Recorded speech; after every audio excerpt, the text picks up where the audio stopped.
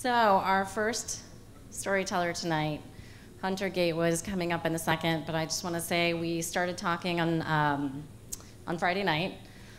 We did a pitch meeting and or pitch session, and he's telling a story, and as it unfolds, we realized like we have some people in common. Of course we do. Really, like a person who was very important to me in my young life, and he gave me this incredible memory jolt of a time when I was young and funner. No, that's not true. I'm super fun. But I stayed up later. I stayed up a lot later then.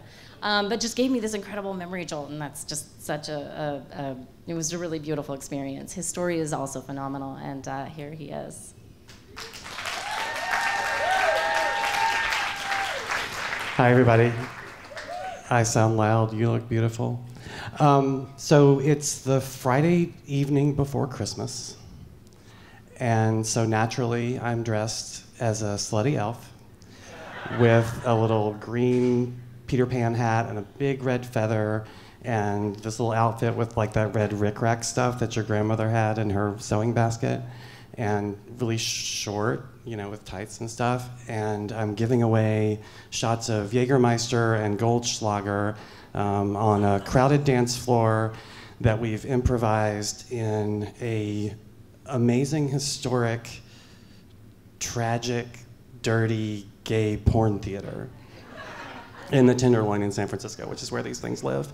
And because it's a full nudity porn theater, strip club, whatever, they can't serve alcohol, so you can imagine how popular I was in my slutty elf outfit, giving out Jaeger and Goldschlager with like lights and a Virgin of Guadalupe, you know, sticker and everything.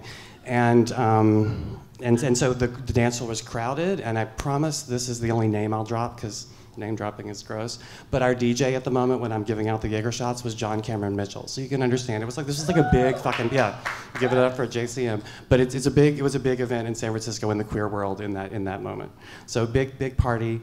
And then across the dance floor, the crowded dance floor in the porn theater, I see the one person who I least wanted to see, literally the exact last person on the whole planet. You know, wanted to see her less than I wanted to see my grandmother, wanted to see her less than I wanted to see the birthday boy Jesus, and also the least likely person. It was just inconceivable to me that she could land in this party that my friends and I were throwing for all of our 400 most fabulous crazy friends, kind of like this, and there she was, and her name was Julie. And Julie sees the alcohol, she sees the bar, she doesn't see me yet. But she starts coming towards me like a really mean hot knife through all this silly gay butter. And I have to, and all I can, yeah, we all, who doesn't love butter? So I have to get away. This woman is the person she can get me fired come Monday morning. She can make me lose my job, and because she's mean and litigious and always angry. She's a very angry person.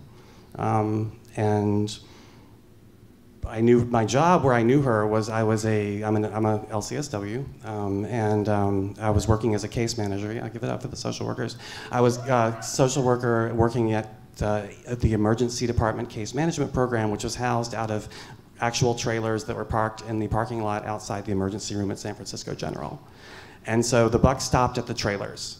Like, if you had been through every case management program and had every problem in the book, you came to us, and we were fucking punk rock, and we did everything for you, and we were righteous, and we saved lives, and we worked really hard. And I loved this job because it was challenging, and it was technical, and it was creative, and there was therapy, and there was just getting somebody somewhere to live, all this kind of stuff. So I loved my job. And one day at this job, I get the folder about my new client, this woman, Julie. And it was a huge folder full of letters of complaint listing name, rank, and serial number of everyone who had ever tried to help her. All the other caseworkers she'd ever had all across the city, homeless services, religious groups, everybody, and she tried to get them all fired, anybody who tried to help her. And all I could see, it went to the mayor's office and the board of supervisors and the Medicaid bureaucracy in Sacramento at the state level. And all I could see was my name on this next batch of letters and craziness. And then the next day I got to meet her in person. And she comes in very tall, erect, graceful, long neck, like everything I'm not. Like she's like very gremlin, she's very graceful and imperious, and people thought she worked there. They're like, oh, a new employee. And she comes in, and the first thing, she's like an angry egret is kind of what she looked like very graceful, but just like pissed. And she wanted me to help her fire her old case manager. She's like, you gotta get this guy out of there. I was like, well, I think I'd rather start with getting you off the street and helping you find reliable food. No, you don't know your job. And she jumped up and she's storming out and she's running out on me, but she turns around at the last minute and she goes, so when is our next appointment? And asked for an appointment card. So I was like, okay, fabulous. I'm so terrified, I'm so excited. This is gonna be a hell of a ride. And so not long after that is Christmas. And we had worked really hard to set up this party. It was this porn theater. Some of the touches of decoration included in the downstairs video jack-off booths. We had replaced all the 80s VHS porn with the Rankin Bass Christmas specials. So you could watch your Rudolph the Red-Nosed Reindeer and your Frosty the Snowman, and then you could or could not put your genitalia through the glory holes, which we had adorned with. What did we adorn the glory holes with? Mistletoe, thank you, exactly.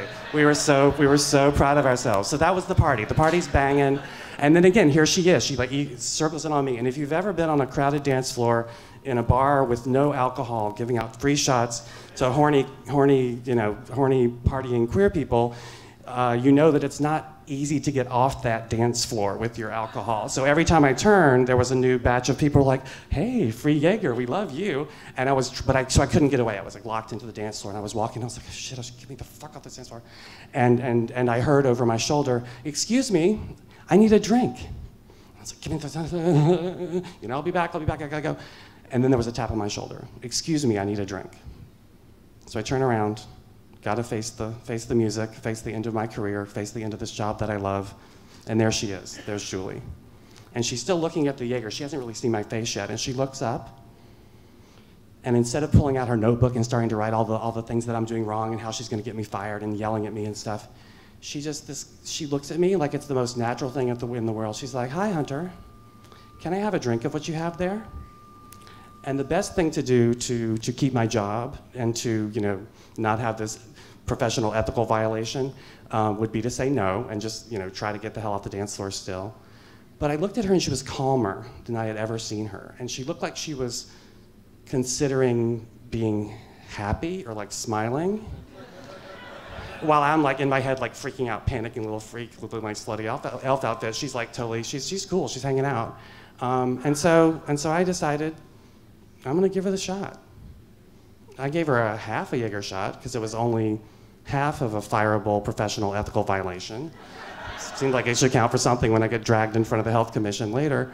And I gave her the shot, she drank it. I said, Merry Christmas, Julie. She said, Merry Christmas. And she turned around and started chatting with the cute little bevy of lesbians standing next to her. And I like got off the dance floor and kind of cowered for an hour and came back. And she was gone, but the next week after Christmas, we were back in the trailer, and I was back in my social worker drag, and she came in, and she didn't mention it. She didn't say anything about the party. I didn't say anything about the party. I was too scared to say anything. And I worked with her for another 3 months before she fired me. And I'd like to think in that time that I did better for her, helped her settle some of her old grudges, helped her get on the road to housing and things she needed, because I fully understood, because of that dramatic juxtaposition in her in the trailer and at the party, and me at the trailer and the party, that my clients could be the full people with an incredible range of realities and emotions and presentations as me or any of my colleagues or any of you. Thanks.